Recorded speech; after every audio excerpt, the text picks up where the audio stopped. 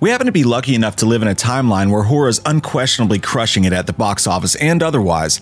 People are lining up in droves not only to see men in tights throwing down to save the universe in superhero flicks, but to see monsters and ghouls doing horrible and heinous things to human beings. And no, I'm not talking about Congress. I'm talking about good old-fashioned wear your brown pants to the theater and leave the kids at home. Or don't, I don't judge. My wife says, no, Gabriel, leave. I say, no, let the boy watch. I can't promise you that everything's going to be okay in 2024. Not with Ezra Miller roaming the streets.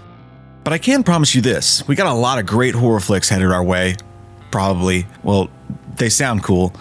Here are our top 10 most anticipated horror films of 2024, starting with the horrors of the monologue of the 2024 Golden Globes. Wait, that already happened.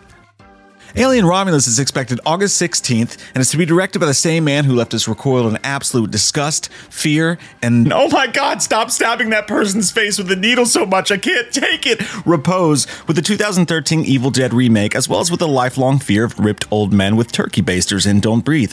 Fede Alvarez. The film's alleged to take place between the events of Alien and Aliens, but it is to be its own standalone story unconnected to the rest of the franchise, mostly. And they mostly come at night. Mostly. The only thing we really know about the story is that it's set to feature young people from a distant world who come face to face with the most terrifying life form in the universe.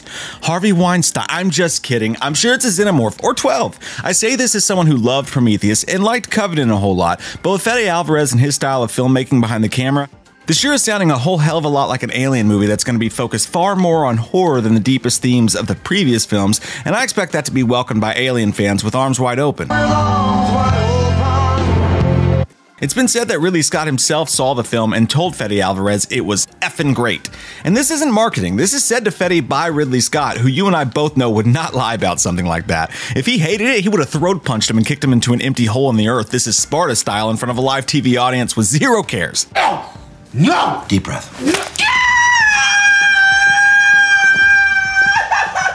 I have high hopes for Alien Romulus this August. Next up, Return to Silent Hill. Currently in post-production with no solid release date yet, but expected this year, Return to Silent Hill features the return of the director of the first Silent Hill, Christoph Gans. Not to be confused with Garth Brooks' alter ego, Chris Gaines, whose album cover is still scarier than any Silent Hill movie will ever be. We're mad! Gans' first go at Silent Hill was hit or miss, but you can hardly deny he nailed the atmosphere and vibe of the games before it. It's definitely a great candidate for a film that should get a second chance at life, which won't come in the form of a remake, as Gans says the film is an adaptation of the video game Silent Hill 2, and will feature the character of James Sunderland, played by Jeremy Irvine, heading back to the town in search of his long-lost love and encountering all kinds of real monsters in the meantime. Personally, I'm old enough to remember the smoking section at the Golden Corral buffet in the mid-90s, which is equally frightening and pretty much the same thing. Do you like hot fudge sundaes? All right. In all seriousness, Gans was onto something special in the original film, and if some of those kinks are ironed out, this one could be special. You know who else plans to be special in 2024? Maxine. Ty West's A24 trilogy capper releases sometime in 2024 and will feature Mia Goth's character Maxine heading to Hollywood after enduring the slicing, dicing, and elderly lovemaking that was X. To tell you the truth, some nights when I can't sleep, I'm still haunted by that moment. Oh my god! Maxine boasts an insane cast that will be the latest addition to the horror film credits of the great Kevin Bacon. The film will be set in LA during the 1980s and will feature Maxine trying to make it as a star in Hollywood as the bodies pile up around her, unfolding itself to be a whodunit slasher. My scream senses are tingling too. But surprise, Sydney! Maxine is set to be more of an homage to the giallo subgenre instead. Either way, we're psyched to see all this sex and violence unfold, and in no way is that weird. The 2024 election ads won't be the only thing sucking out our will to live in 2024, as the Nosferatu remake drops its fangs upon our necks this year as well. Robert Eggers' latest effort is set to release this Christmas and feature a version of the titular character unlike any we've ever seen. The film stars Bill Skarsgård as Count Orlok himself, whose makeup, according to the Witch and Lighthouse director, leaves him completely unrecognizable. Eggers says, "I'll say that Bill is so transformed, I'm fearful he might not get the credit that he deserves because he's not there." Which worked out really well for Patrick Bateman. I simply am not there. Eggers continued to get us all jacked up by promising the film would be scary, saying, "It's a scary film. It's a horror movie. It's a gothic horror movie, and I do think that there hasn't been an old school gothic movie that's actually scary in a while." The film also stars Emma Corrin, Nicholas Holt, Aaron Taylor Johnson, and Willem Mother Effin' Dafoe, who plays vampire hunter Professor Albin Eberhard von Franz. Could your name be any longer? With all this talent involved and the promise from Eggers of True Fear, Nosferatu easily places itself on our most anticipated of 2024 list. This August, M. Night Shyamalan returns to the dinner table with Trap. Look, you say Shyamalan horror flick and I'm handing over my ticket money. Yes, I'm aware that an M. Night film is no guarantee of perfection. The Village! But that's why these films are such an event. The man always swings for the fences, Merle, and tries to make something special, regardless of the outcome, which is something that'll have me in the theater seat every time. In the case of Trap, most of the details are being kept secret at the moment and we wouldn't have it any other way. What we do know is that the film is a psychological thriller set during a concert. Trap is the first film of this first-look directorial agreement with Warner Brothers and is set to be very different from his last few films. The best part is that the movie will star the far too seldom seen acting talents of one Josh Hartnett, who many will notice from his fantastic performance in the recent Oppenheimer, but we all know him and love him as the kid selling drug pens in The Faculty. Or H2O. Maybe 40 Days and 40 Nights. He's been in tons of great roles, but it's always great to see him on the big screen. It's a big fat mystery what we're going to get with Trap in 2024, but isn't that the funnest part of a Shyamalan project to begin with? Michael Myers is dead. Speaking of not knowing what we're going to get, Faces of Death allegedly started shooting in April of 2023, so you have to imagine we'll hopefully see it in 2024 as well, despite no release date being set. Just give us what we want and we'll go away! Faces of Death is indeed based off those VHS tapes we used to watch as teenagers that allegedly featured real footage of horrible murders, dismemberments, and various other activities, most of which were staged or added onto and exaggerated, but by God we believed it and it scared the living bejesus out of us as unsupervised children. You kids are soft.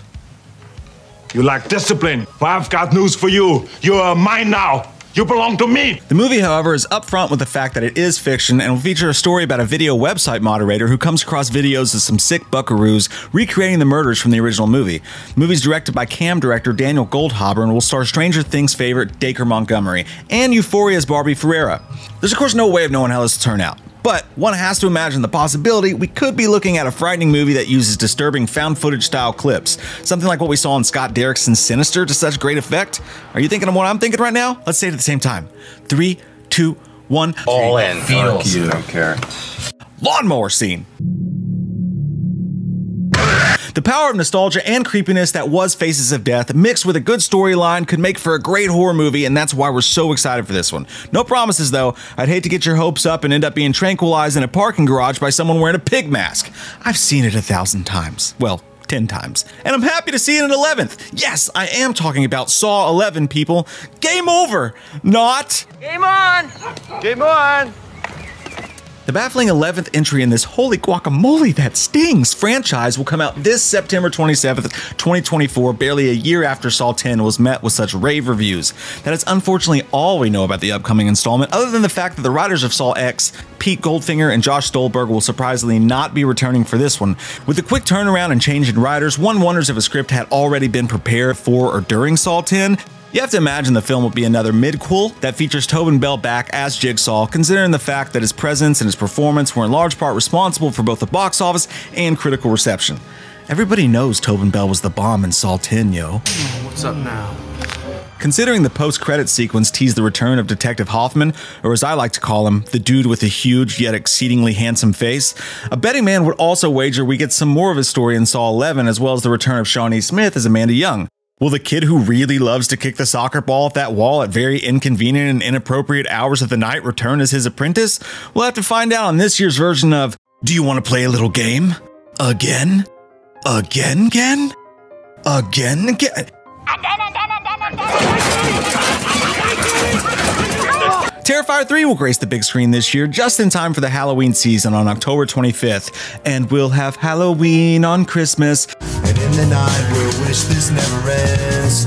as Art the Clown will be terrorizing folks on Christmas Eve in the town of Miles County. That's right, Terrifier 3, much like Die Hard and Lethal Weapon, is a Christmas film, and no one ever argues over it. The teaser trailer had some folks feeling rather rageful as it hints at the idea of Art the Clown coming down the chimney and then possibly harming a little girl who mistakes him for Santa Claus. But there's no telling if that scene's even in the film or not, and it may have just been filmed for the advertisement. Either way, the film is sure to be a nice family event, a perfect pairing with the Buttercream Gang, and a nice fire. In all seriousness, Terrifier 2 shocked audiences with not only its extreme gore, but its fun storytelling and surprisingly in-depth lore. Not to mention the amazing performances from Lauren Lavera and David Howard Thornton. I can't wait to watch Terrifier 3 the same way I watched Part 2, in a packed movie theater so I can get extreme joy out of watching the shocked and appalled faces of the audience members around me. It's an absolute blasty blast. Count me in as one of those who thought a 3-hour-long Art the Clown movie would never work, but was absolutely proven wrong with Terrifier 2. We can't wait to see what kind of absolutely degenerate and despicable behavior director Damien Leone and crew come up with next.